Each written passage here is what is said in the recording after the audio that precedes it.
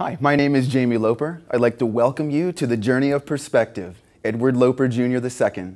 Today I'm going to be interviewing co-curator Shameka Jones, as well as my father, the talent, Edward Loper Jr. The first image that you will lay your eyes on when you enter the Journey of Perspective exhibit will be this self-portrait of my father. That eye is watching. This painting was absolutely perfect for the intro, the first look of this show. It's everything that I wanted, down to the frame, to the look, the style of the painting. This painting has been referred to as Rembrandt-esque, with the lighting just over the face, and I think it's just a wonderful example of the colors, all the different colors that can make up a face, and that it's my father's face that you first see when you come in. So this is the very first example, and this is the quality and the look that I hope for all of my father's work.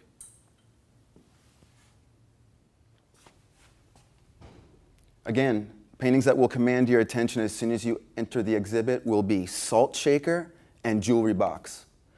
My father did both of these paintings after going to Paris and being inspired to out-Cézanne Cézanne. This series, Jewelry Box series, is 5 different paintings, but these two are the finest examples.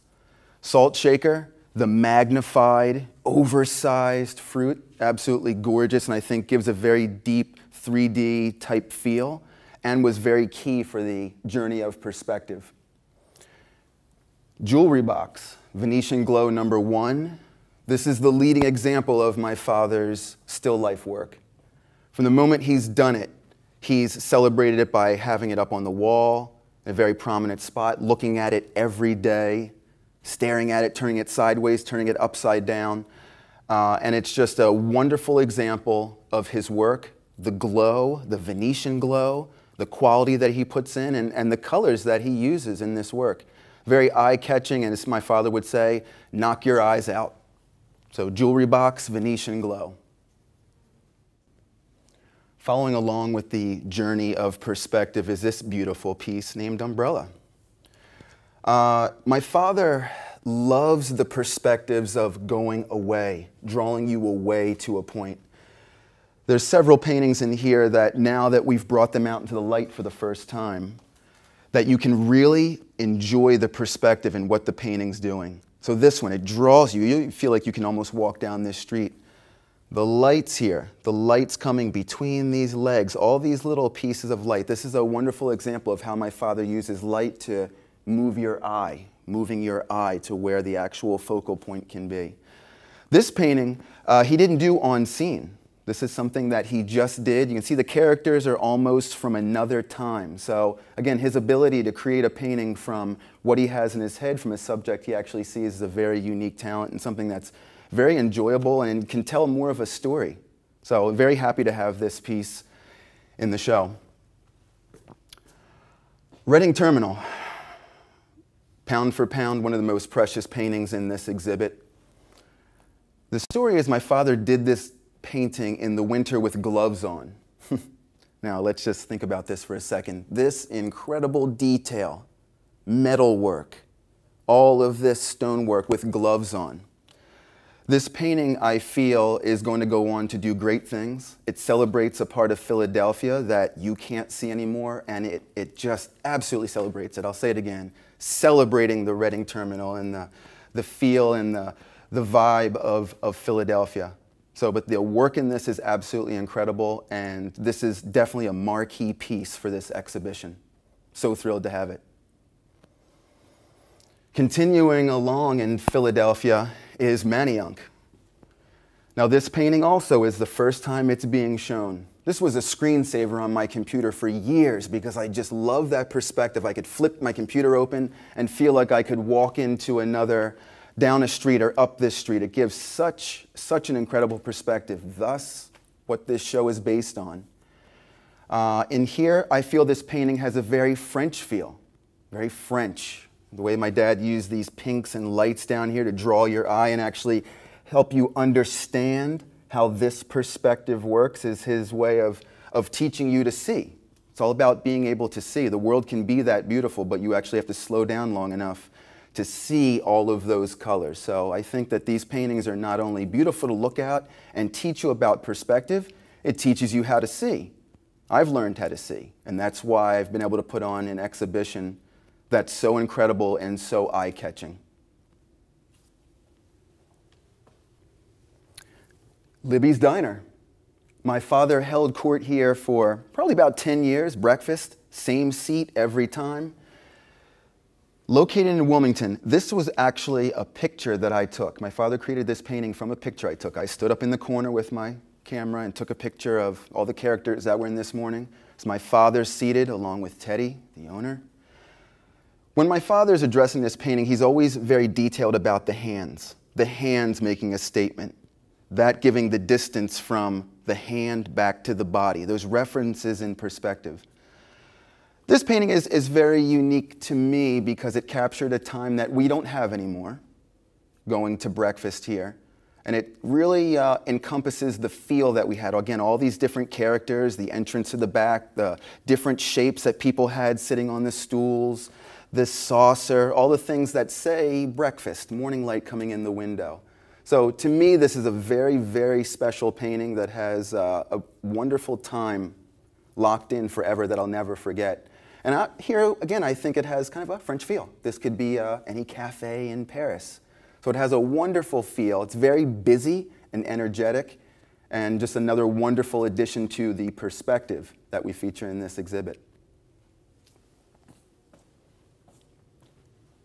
12th Street Firehouse. How I feel about this painting. This painting is rooted very deeply with me because it's staged in the neighborhood my father grew up in. Every story that I've been taught about my father and how he learned things are rooted from this part of town. And so he got this painting so right. The colors, the facets of light, the direction, the real feel of that steel and metal, it puts you there. It really honestly puts you there. And to see all of the different shapes, how this can be put together, how one image in your mind can be put together almost like a puzzle piece of different shapes, all giving you direction and understanding. If I could take a personal moment to bow, it was in the addition of the frame. I hunted a frame that was going to capture exactly the feel of the metal down there, the steel that holds that bridge up. I've been to this location. I've put my hand on that rail. I felt the steel oxidize and fall off onto the ground. And I really wanted to capture that since this was such a special location with my family in mind. So this is an incredible painting. Absolutely thrilled over the moon that it can be in this exhibit. And if I'm not mistaken, this is the first time it has ever been showed. So definitely spend a moment and enjoy this.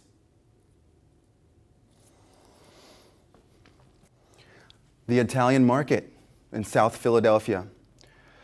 The most rooted scene to me in childhood was my father working in the Italian Market. He was there when Rocky was big and shooting his scenes, running down the streets. So all of those shapes, those iconic shapes, if you've ever been to the Italian Market, are always present in every single one of his paintings, which would be the barrels, the fruit, the bins that the fruit are in, a scale or a couple scales, a hanging scale or a scale sitting on a table, and then some of the people in the background, maybe some of the workers. These are always key components. They're always there. I think this is a very underrated part of town to be painting. When you search for paintings in this area, you don't really see a whole lot, and it's a tough area to paint in. And that's why I think my father was so attracted to this, because it had so many different shapes. You're standing in traffic, you have cars beeping at you going by, and all the other characters that you can find on a South Philadelphia street. But these have a certain grit and feel to them that is undeniably Philadelphia. And the image again is like connected to my DNA because I know it so well and I've been looking at it throughout my entire life. This painting is the first time it's being shown. It's the very first time being shown.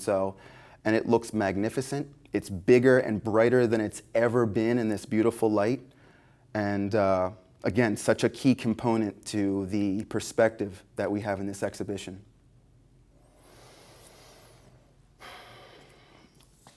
Packaged Liquor, New Orleans.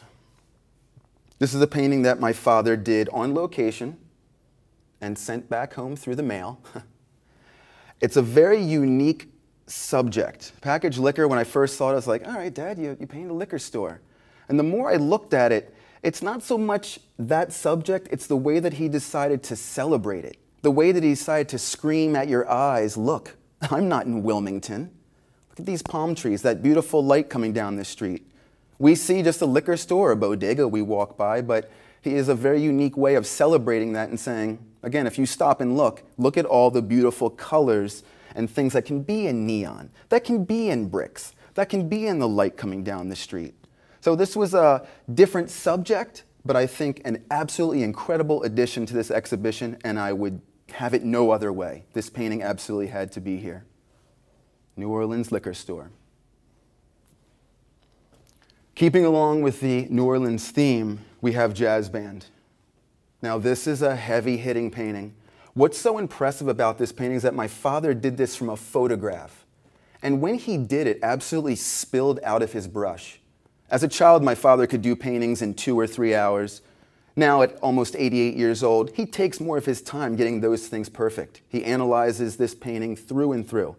This painting spilled out of him like a feverish avalanche of color. It just went everywhere. He couldn't stop working on it. Every day that I come to visit him, I was excited to see what had happened to this painting. The poses that these guys are in is so cool. It's so cool. I want to know what they're playing right away. In fact, I can almost hear it when I look at this. And every single time I look at this painting, I feel that. I feel what he's trying to capture. I feel what the color is trying to do, what the mood is trying to do, what the poses are trying to do. These feet angled here, just at how relaxed these guys are. They're in their natural element, playing beautiful music. And for a music lover or a lover of color art, this is really just a special piece. And again, a lesson in perspective. That space, the leg, the body drawing to and from, closer, further. This push and pull that's in the painting makes it absolutely magnificent.